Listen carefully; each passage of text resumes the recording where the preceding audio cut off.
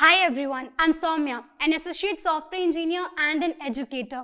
In this video, I will talk about some interesting things that nobody talks about a software engineer. Globally, more than 55% of the software engineers use JavaScript as the main language, and at number 2 is Java. In this video, I will share some interesting things that nobody tells you about software engineers. I love being a software engineer. Coding is fun. The knowledge needed to get into this domain is indeed interesting. Yet there are plenty of things that I didn't know about this profession before getting into the IT industry, which you must know. So let's get started. New technologies and frameworks. Based on an American survey, we software engineers spend more than 50% of our time in learning new technologies and frameworks. This percentage is much more than the average percentage of any other profession. So the learning curve in our profession is really very high. When we start as a beginner in the first year of engineering, we often feel that IT industry or maybe tech domain is all about those industry standard languages like Java, C++ or Python. But the reality is it is much more than that. When you join the IT industry, you get to explore a lot many technologies. So many things are there apart from these basic languages. That is just the beginning of getting into tech. When I started my software engineering internship at Red Hat, Golang was one such language about which I didn't know, but I was given some tasks around it. So certainly it might happen that when you get into the IT industry, you will hear about many new technologies, many new frameworks like Jenkins is there, React Native. Might be that in the college you were very much focused into one tech stack, but now you might be asked to work on to explore more technologies. So one thing which you should make sure is keep yourself open to learn new technologies. When you are in the IT sector, don't confine yourself to just one programming language or one technology. Even if you are very much into mobile application development, might happen that in the college days, you were very much into mobile application development or just Java language or Kotlin language. But don't just confine yourself to these tech stack.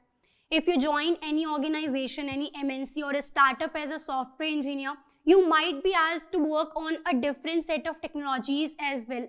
In that case, keep yourself open to learn and understand other technologies as well. That will help you only to understand more things in the tech industry. That will help you in keeping your learning curve higher.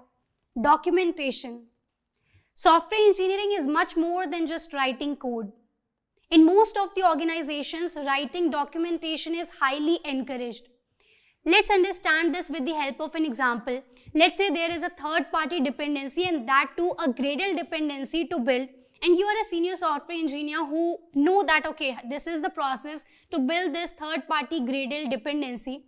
If you know the entire process but you don't document it, if you just keep it in your brain, it might happen that later, maybe when you are on vacation or when you leave the organization, the other team members will find it difficult to do the Gradle build of that particular dependency.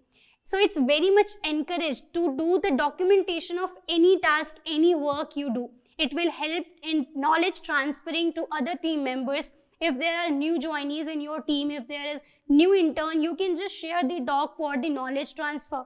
For the new open source projects, you can't really imagine the project without a proper documentation.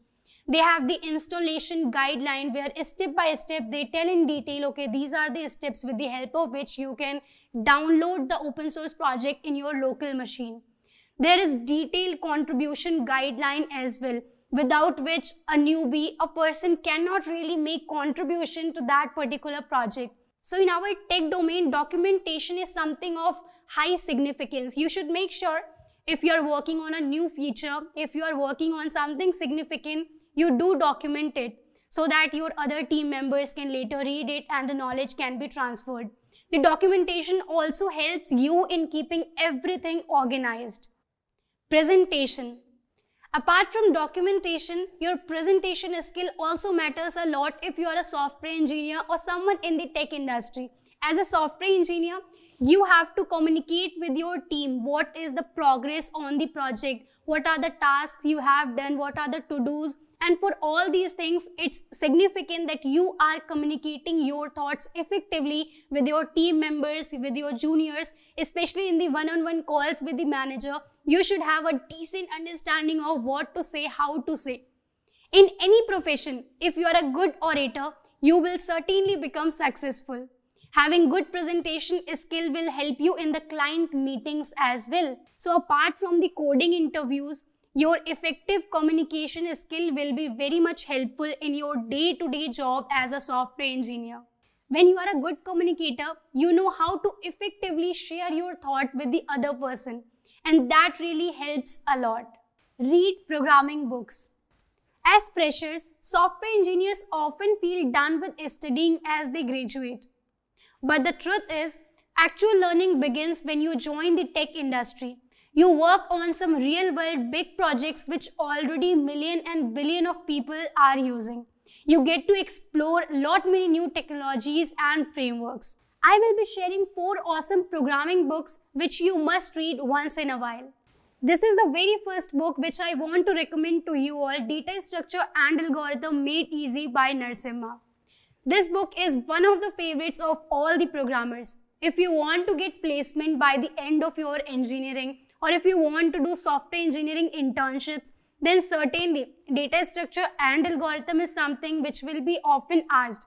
In most of the top tech companies, DSA is a very significant round.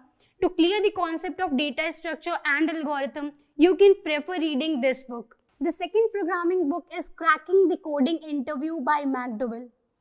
This programming book is really very famous amongst the coder. If you're going to give coding interview, you might practice from this book. It has well-curated list of 189 programming questions and their solution, which might help you in your tech interview. Computer Science with C++ by Sumita Arora is the next book, and it's one of my favorites. This was one of the first programming books that I read.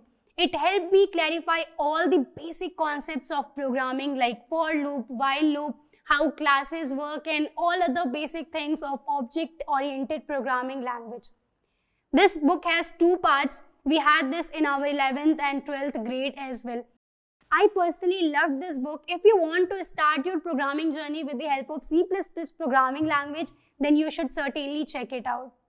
If you want to learn the concept of Android app development or maybe iOS programming with the help of a book, then Big Nerd Ranch Kite is one of the books that I would suggest for that. Writing code is a very small portion of what we software engineers do. On daily basis as a software engineer, we have to create the entire roadmap of the project. We create issues, we work on them. Apart from writing code, we have to create the design documents, get it approved. We write tests like JUnit, etc. We deploy the code, and there is a lot more that we do as a software engineer. So if we say writing code, that's really just a small portion of the work that we do. We attend meetings, we do team sync-ups, we have one-on-one calls with the leadership teams, managers. So there is a lot more that goes behind the scene. Learning a skill is one thing, but getting the interview call, especially off campus, is a bit difficult. When we talk about interviews, resumes is something which comes first in our mind. Let's get into the laptop and see how we can make an ATS-friendly resume. The very first thing that you need to take care of, make your resume visually enticing. Don't use too many fancy colors. Keep it simple and classic. That will help your resume get better attention from the hiring managers, from the recruiters. Make sure that you are using the apt keyword in your resume. If you are applying for software engineering role, make sure similar keywords which a recruiter will look for in a software engineer, you put those keywords, because the ATS-friendly resume is that resume which is having the right set of keywords. The recruiters, the hiring managers use lot many softwares for screening the resume. Before a human being reads your resume, it goes through a machine, it goes through a software. So make sure you are using the right set of keywords which the hiring managers, the recruiters would be setting up to shortlist the right kind of resumes. Next thing, apart from the keywords that you need to take care of, is make sure your resume is 6 seconds worthy. Don't put too many extra things. Don't write too many long paragraphs in your resume.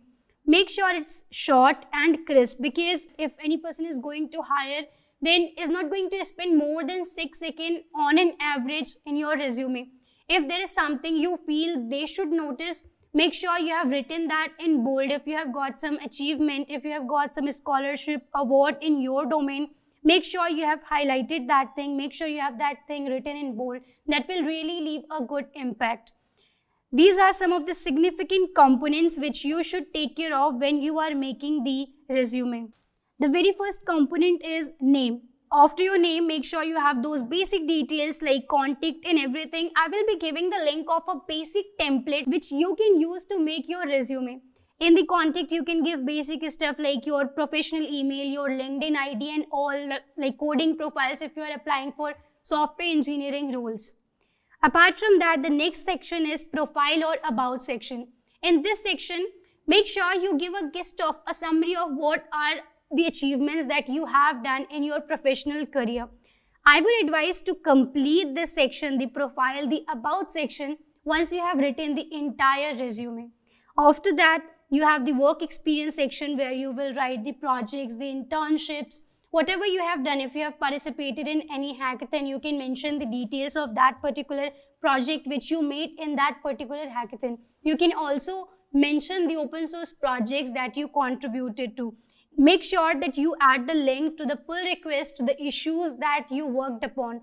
That will leave a good impact. That will help the managers, that will help the interviewer in checking that, okay, this candidate has really made some contributions. He or she will be able to go to that link and see your code as well. And that's the beauty of open source projects. I mean, whatever code you write, whatever work you have done, anyone can see that, right? And the next thing, you can mention the education details. After the education section, you can mention the achievement section. Moving ahead, these are some of the pointers that you should take care of in your resume. Try to be a bit specific. Let's say if you have got some award, any scholarship.